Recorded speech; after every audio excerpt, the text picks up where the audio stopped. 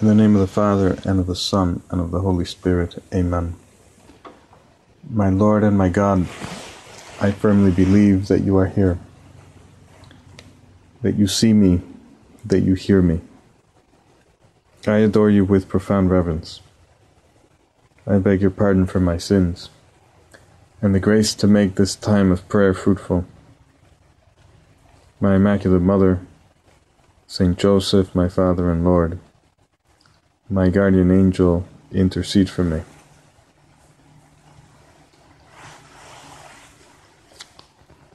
In this fourth Sunday of Lent, we will read in the second reading these revolutionary words of St. Paul to the Ephesians. But God, who is rich in mercy, by reason of his very great love, wherewith he has loved us, even when we were dead by reason of our sins, brought us to life together with Christ.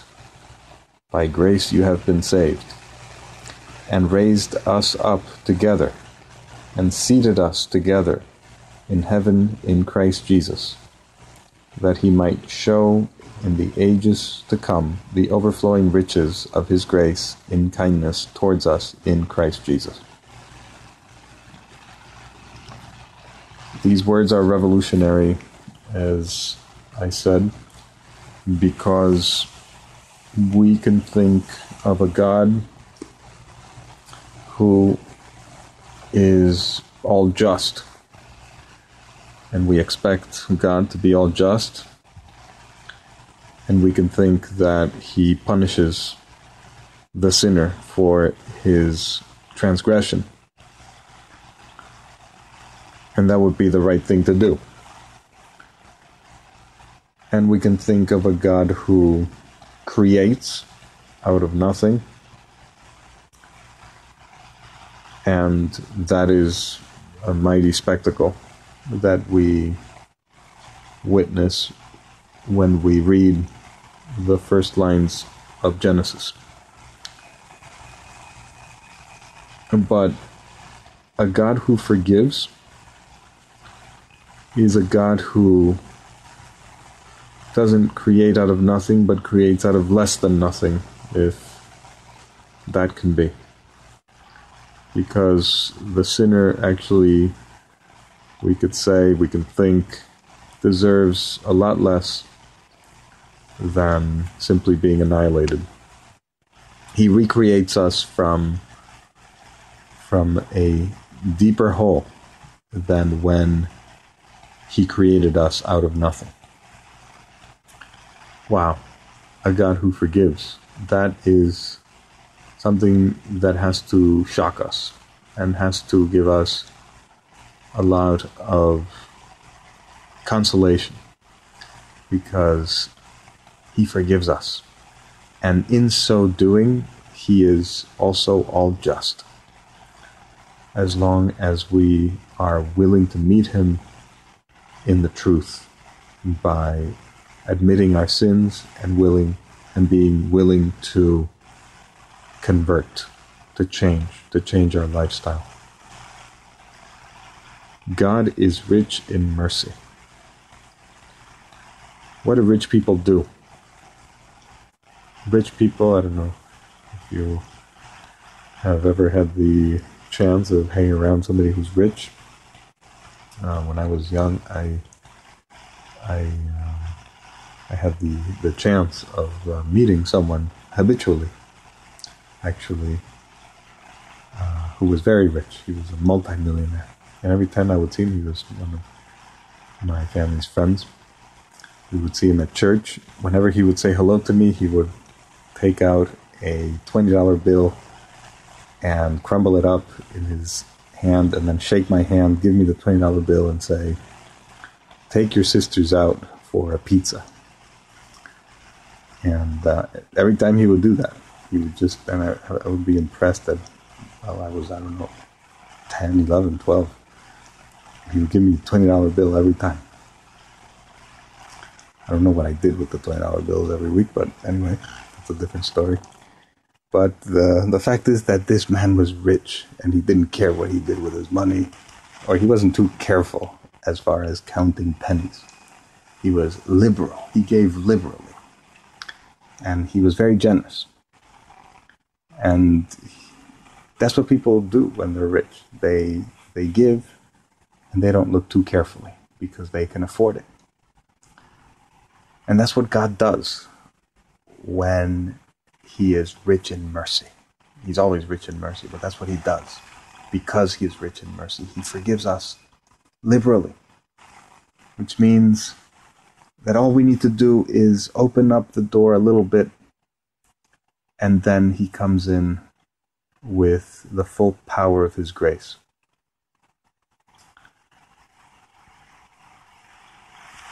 In the letter to the Romans, there is a beautiful passage where St. Paul is awed by our Lord's generosity in saving us, in forgiving us, in dying for us.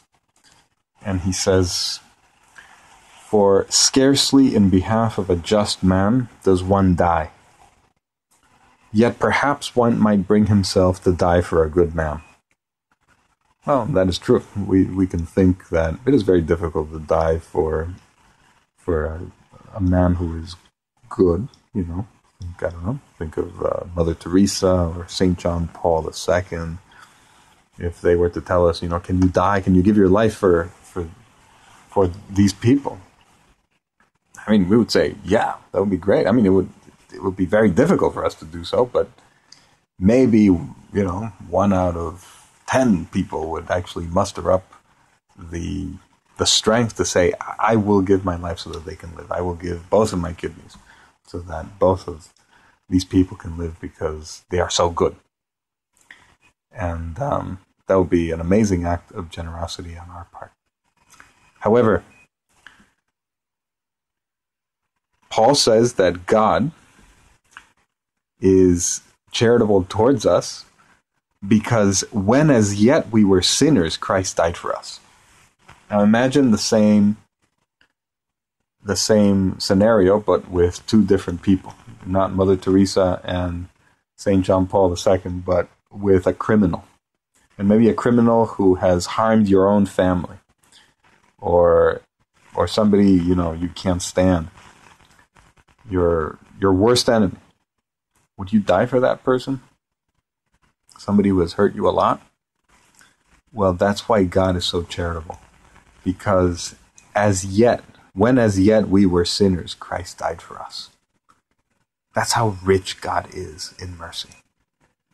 When as yet we were sinners, he sent his only Son to save us. Amazing. What an amazing thing. And the fact is that if he had not done that, if he had not forgiven us, it would really be impossible to live with ourselves, with our iniquities, with our crimes, with our sins. Lord, we want to thank you because you have redeemed us, you have bought us back with the price of the blood of your Son. As the psalmist says in Psalm 130, if you, O Lord, should mark iniquities, Lord, who could stand? But there is forgiveness with you, that you may be feared. Wow. Lord, if you should mark iniquities, my iniquity, who could stand? Nobody would be able to stand in front of you. It would be very difficult for anybody really to be able to live with himself or herself. And that's how good you are with us. Salvation is a gift, and it is not a conquest of our own. We don't forgive our own sins. You know, I had a little kid who asked me, Father, do you have to go to confession? Can you just forgive yourself? I said, you know, I never thought about that actually. You know, like I'm forgiving myself. I absolve me from my sins, you know, in the name of the Father and of the Son and the Holy Spirit. I can't do that. I can't do that. I need someone else, a priest, even the Pope, whoever. I need somebody else to forgive him. or to administer the forgiveness of God, which is a gift. It's always a gift. Amazing. This is something that we have to really take notice of, how much our Lord loves us, but He wants us to change. And that's the only condition. He can forgive any sin, and He will forgive even Judas' sin of betrayal, as long as we are willing to go back, as long as we're willing to go back to Him. Look at what the prophet Isaiah says, or what our Lord says through the prophet Isaiah. Wash yourselves, make yourselves clean.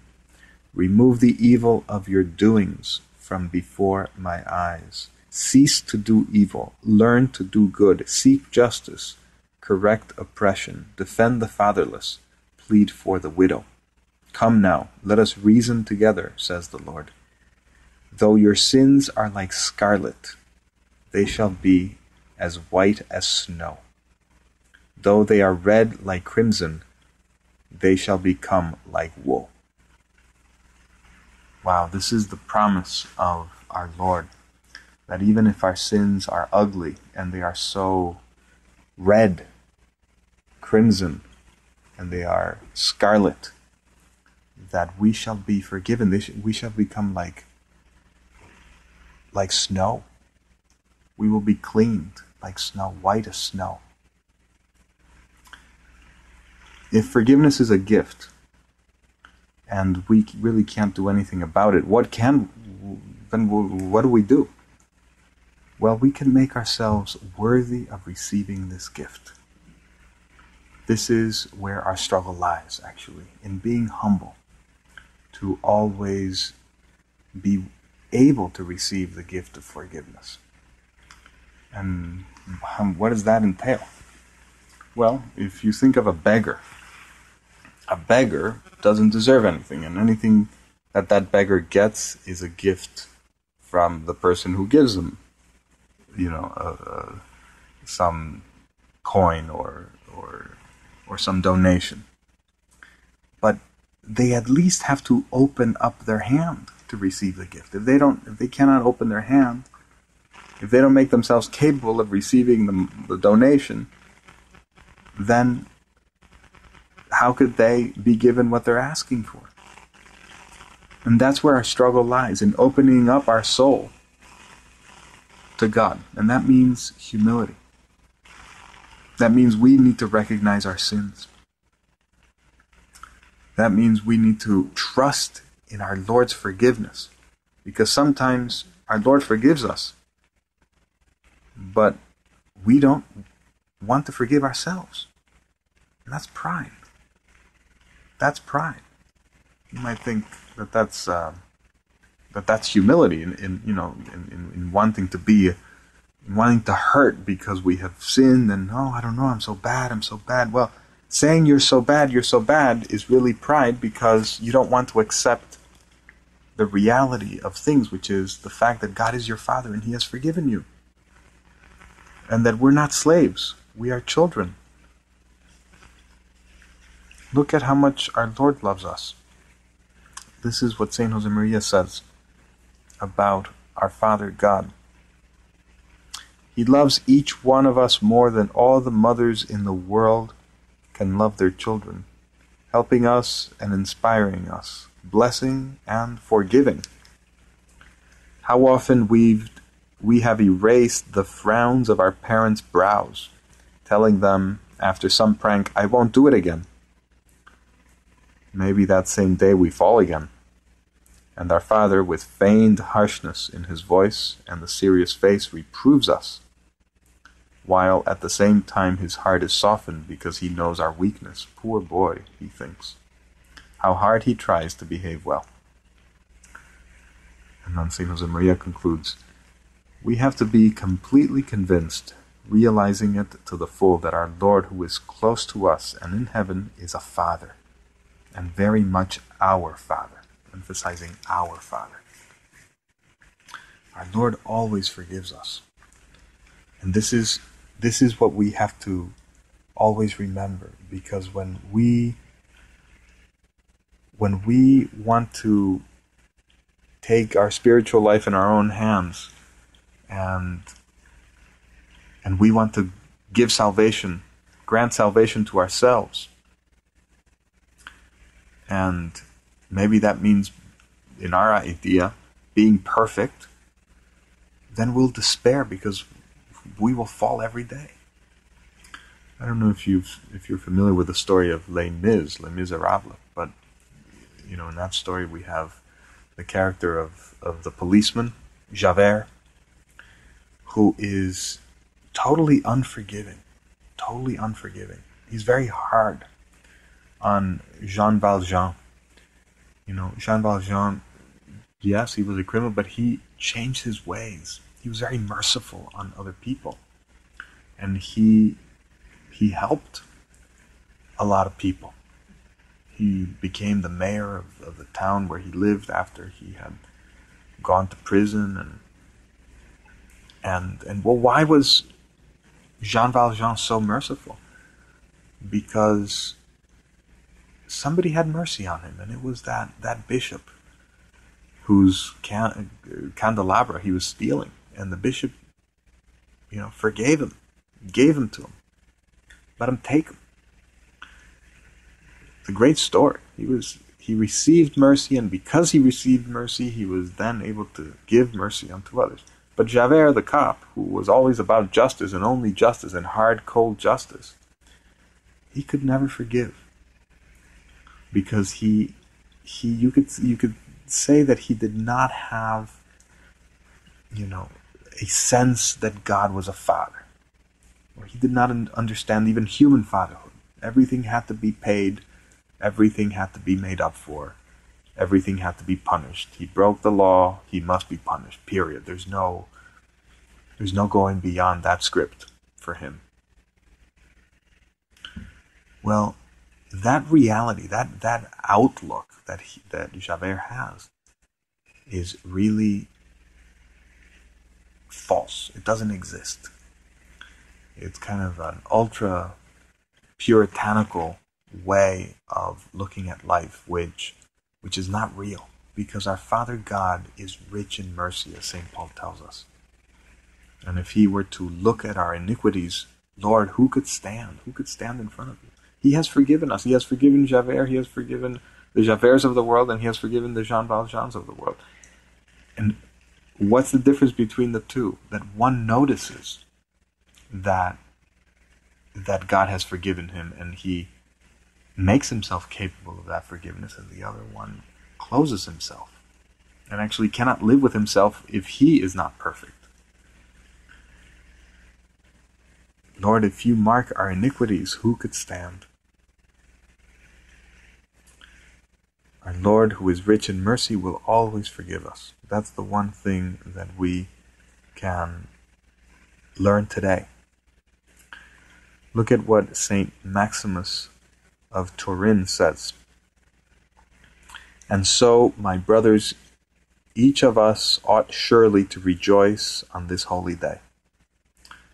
Let no one conscious of his sinfulness withdraw from our common celebration, nor let anyone be kept away from our public prayer by the burden of his guilt.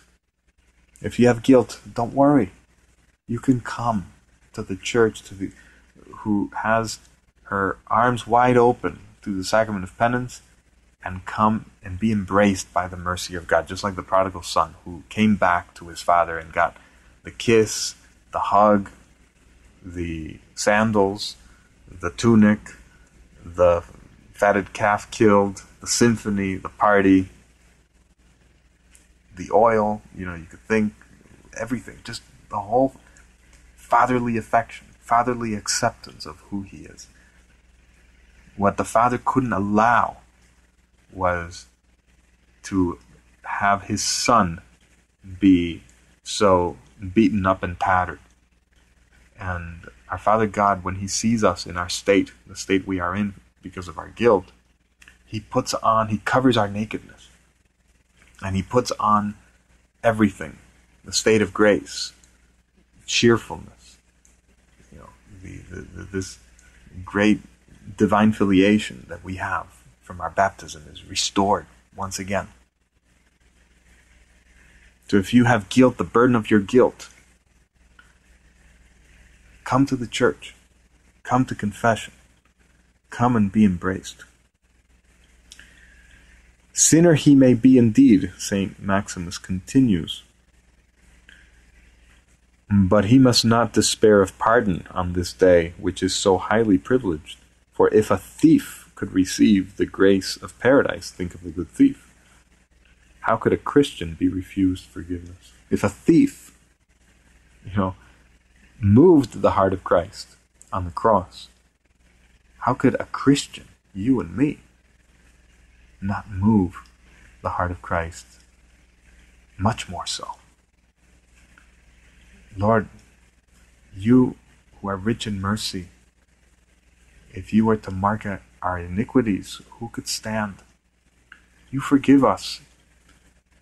Make me, Lord, today capable of receiving your forgiveness. Help me to be humble so that I recognize my sin.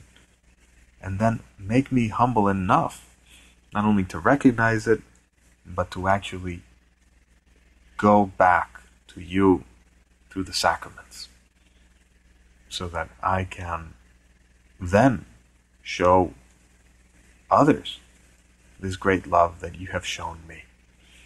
If God has loved us so much, says St. John, we also ought to love one another. That's the conclusion. That's the conclusion. But that means that we have to always keep examining ourselves, kind of a life of examination and a life of mercy towards the others. That's the only way, actually, we're gonna be able to show God's forgiveness to other people. If we don't ever think ourselves as beyond able to sin. Saint Josemaria said that he saw himself as capable of the worst errors and horrors. In Spanish they rhyme, errores y horrores, of the worst criminals in history. Always. And that's what actually, that possibility of evil that he saw in his own life, actually, he said, made him actually hold tighter to the hand of his Father God. That's what we want to do today with our Lord. Lord, I want to hold on tighter to your hand, because I see myself in danger all the time as long as I am in this world. And I want to be very close to you. Really try to change my lifestyle. That's what I want to do. Look at what St. Augustine says. St. Augustine, who was a convert himself, and fought a lot, struggled a lot to change his lifestyle and to allow God's mercy to enter into his soul. He says, if I admit my fault, then you, Lord, will pardon it. Let us never assume that if we live good lives, we will be without sin. And he knew that, even if we are good people. And St. Paul knew that, just because my conscience doesn't, tell me that I have done something wrong, am I without sin? No. If we live good lives, let us never assume that if we live good lives, we will be without sin. Our lives should be praised only when we continue to beg for pardon. But men are hopeless creatures, and the less they concentrate on their own sins, the more interested they become in the sins of others. They seek to criticize, not to correct. Unable to excuse themselves, they are ready to accuse others. This was not the way that David showed us how to pray and make amends to God, when he said, I acknowledge my transgression, and my sin is ever before me. He did not concentrate on others' sins, he turned his thoughts on himself. He did not merely stroke the surface, but he plunged inside and went deep down within himself. He did not spare himself, and therefore was not impudent in asking to be spared. When we stop examining our conscience, as we can see, we start examining the conscience of other people. And that's what we want to avoid. We want to avoid judging. And the way we're going to do that is by being very merciful with them and tough on ourselves. John Paul II was asked one time if his father was a tough father. And he said, yes, he was a very tough father. And then he added, on himself. He was very tough on himself, but very merciful with everybody else. That's the way we're going to be merciful. If we're tough on ourselves, we have to realize that we are the ones who have sinned, and others too.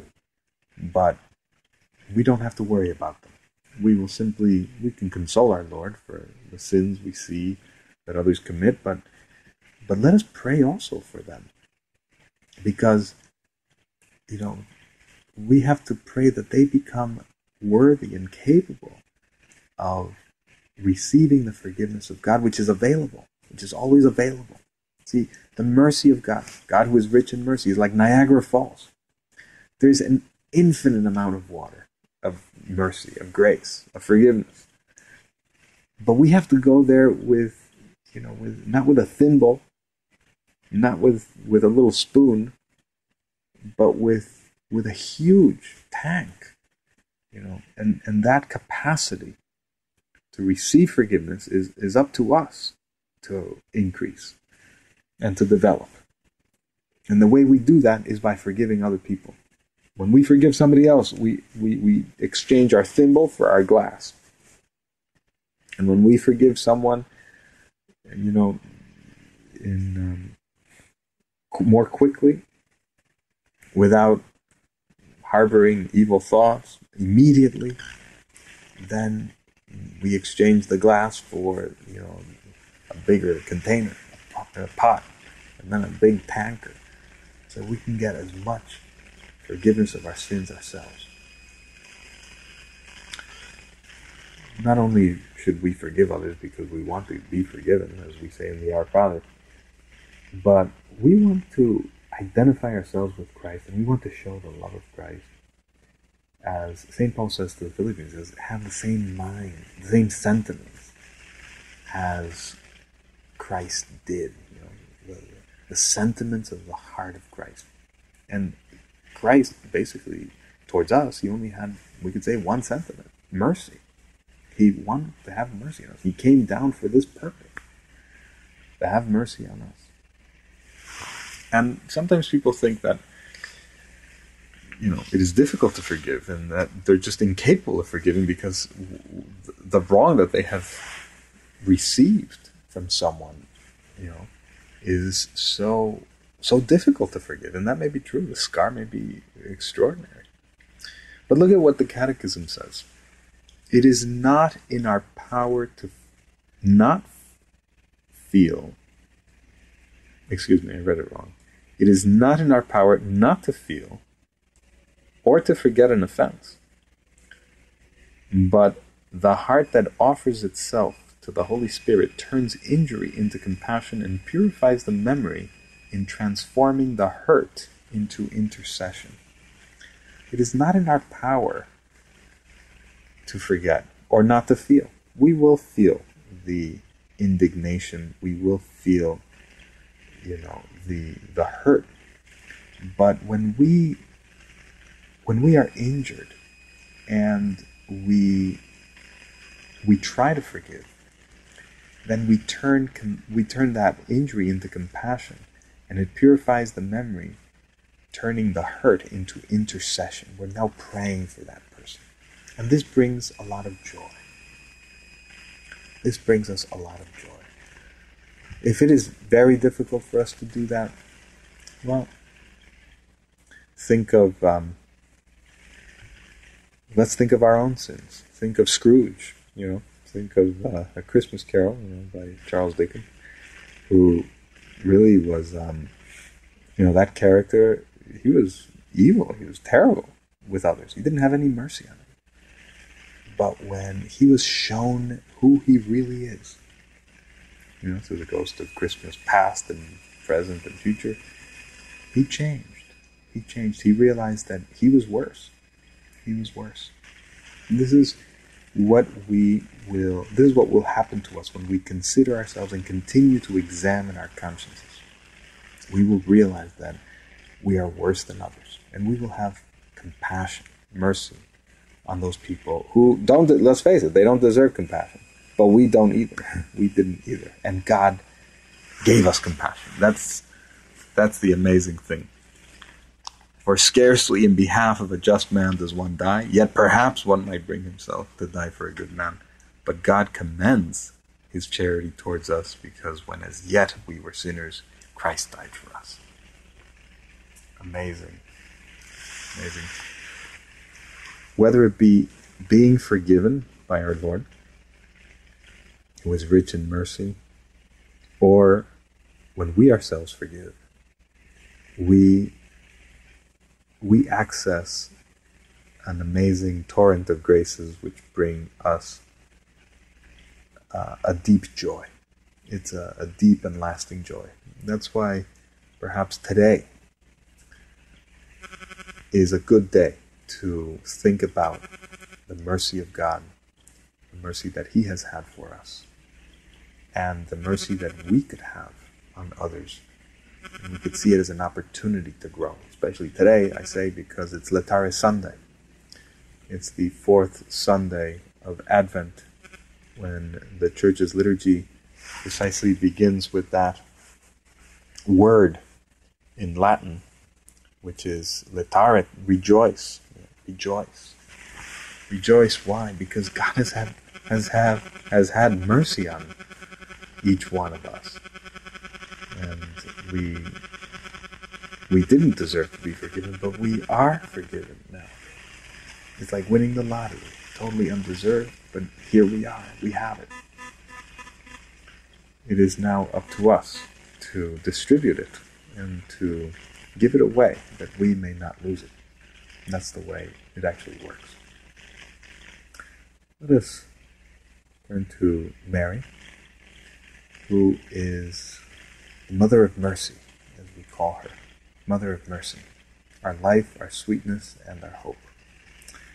Let us turn to her with confidence, as the author of the letter to the Hebrews says. Let us turn to her with confidence that we may obtain mercy. That's what St. Jose repeated often, that aspiration from the letter to the Hebrews. Let us turn to the throne of glory with confidence that we may obtain mercy. She will gain us the forgiveness that we need when we need it, when we need to ask for forgiveness, and she will help us to actually see the virtues of those people that have offended us and that need our forgiveness as well. I thank you, my God, for the good resolutions, affections, and inspirations which you have communicated to me in this meditation. I ask your help to put them into effect. My Immaculate Mother, Saint Joseph, my Father and Lord, my guardian angel, intercede for me.